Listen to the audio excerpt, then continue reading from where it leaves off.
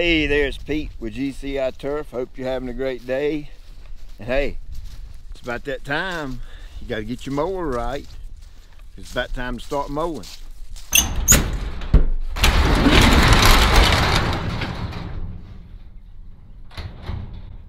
Test plot's coming on in. Pretty good. Showing some color. Got the neighbors over there. It's looking good. Got the bluegrass right here coming in good. Neighbors' renovations looking good. Now look at this. I want to show you something. We'll address this a little later. Look at there. I got a little moss coming up. I've been here 7 years, and not the first time have I had a drop of moss anywhere on my property. And when I renovated this area right here and put bluegrass in it, look what I got. So I'll have to take care of that for sure. Can't handle that. I'll show you that later.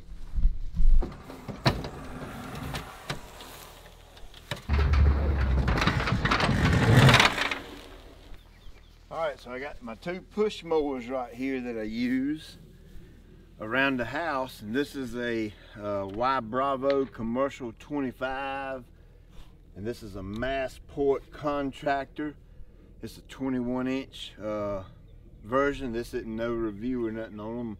What we're doing is I'm getting my mowers ready for springtime.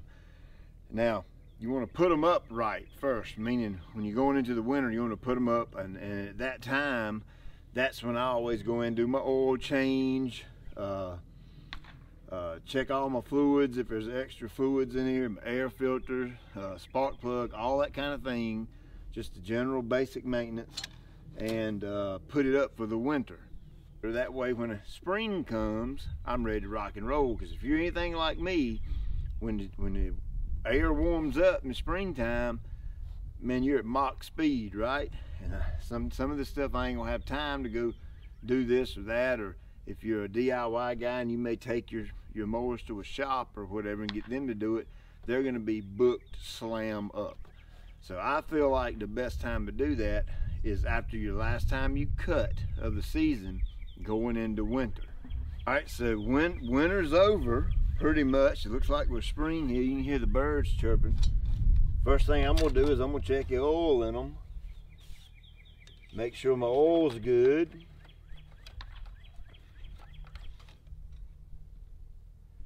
Yep. That one's right on the money. Let's come over here and check this one.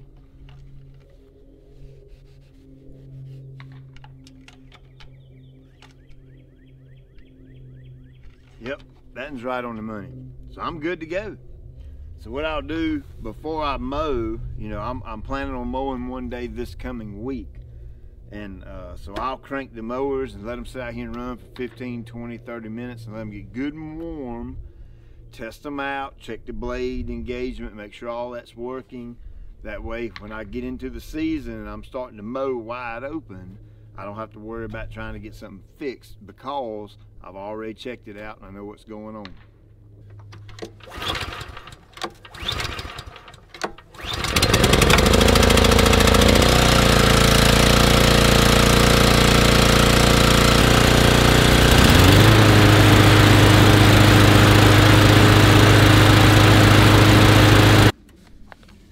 Now, once you get all that checked, you done warmed everything up, it's ready. There's one more thing you need to do. That is, you need to change those blades or get those blades sharpened. Man, I cannot tell you how many times we go to a client's yard and they're having issues with their grass, and I'll roll up and look at it, and their mower, the deck will be uneven, the blades are not sharp, and they're just gouging and butchering their yard, and they wonder why it doesn't look good. Just this basic maintenance, making sure your deck's level, things like that, that all of that relates to your cutting height. Make sure all that's right. Check your air pressure in your tires, if your tires hold air. If you can put a little extra in it to get a little extra height of cut. Now, of course, that's for fescue mainly. Your other turf types, depending on where you live, you know, Bermuda and Georgia and Kentucky Blue and things like that, they can tolerate a little lower cut. But for tall fescue, man, you've got to cut that thing, got to cut that turf at 4 inches or higher, that's for sure.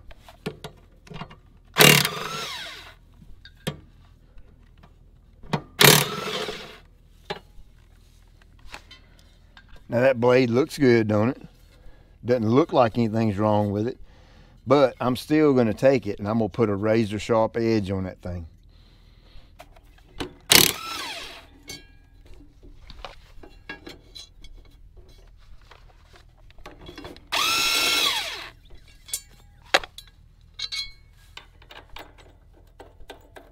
If you've been watching me any length of time, you know, especially back in the day when I started, this is my old 2000, I think it's a 2000 model X Mark, 48-inch walk behind.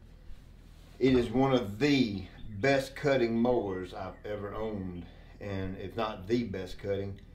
And I've owned a lot of mowers, a lot of commercial mowers in my time. We've got over 20 in the shop right now.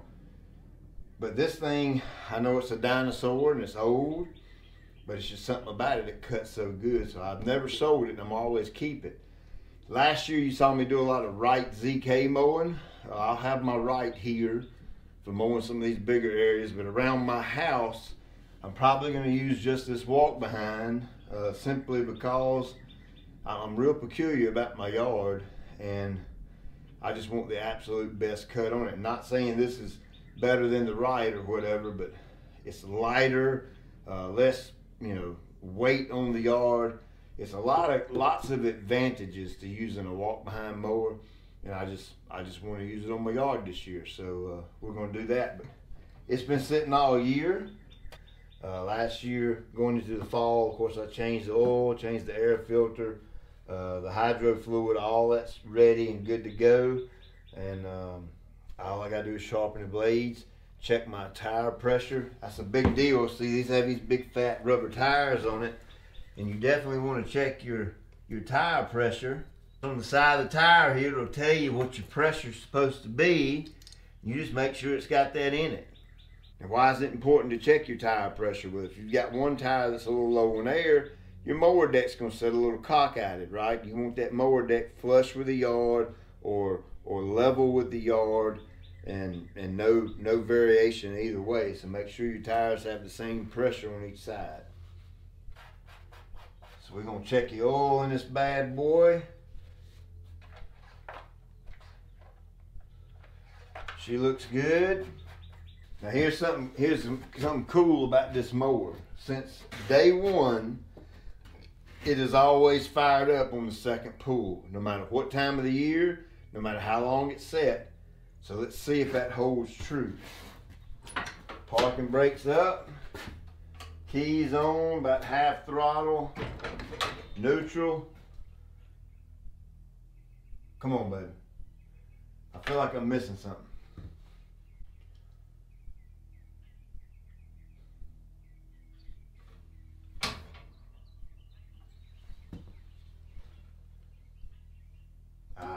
Choke. That's one.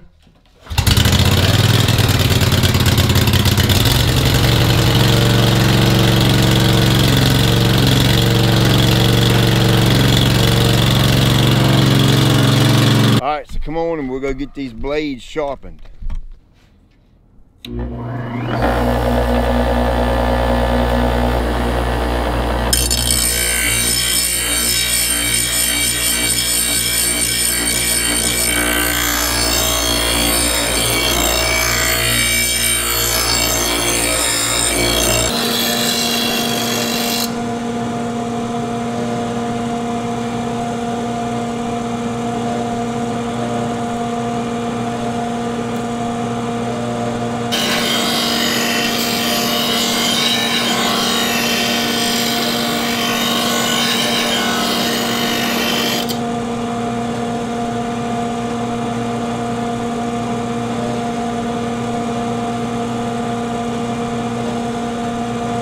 All right, so next to matching up your mowing height with your turf type, that right there is probably the single most important thing you'll ever do with your mower, is keep your mower blades sharp. Now this right here is some commercial lawn care sharpening equipment. It's actually made for lawnmower blades. It takes that grinder option completely out of the picture. It's designed and made just to sharpen a mower blade and put that perfect 30-degree angle on it every single time and get them razor sharp.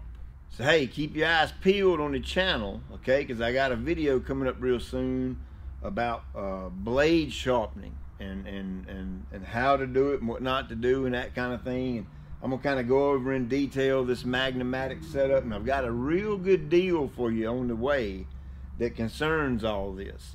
So keep your eyes out, like, subscribe, share, tell all your buddies, all that kind of thing. I'm getting ready to burn the road up because I'm about to die to mow my yard. Okay, it's ready.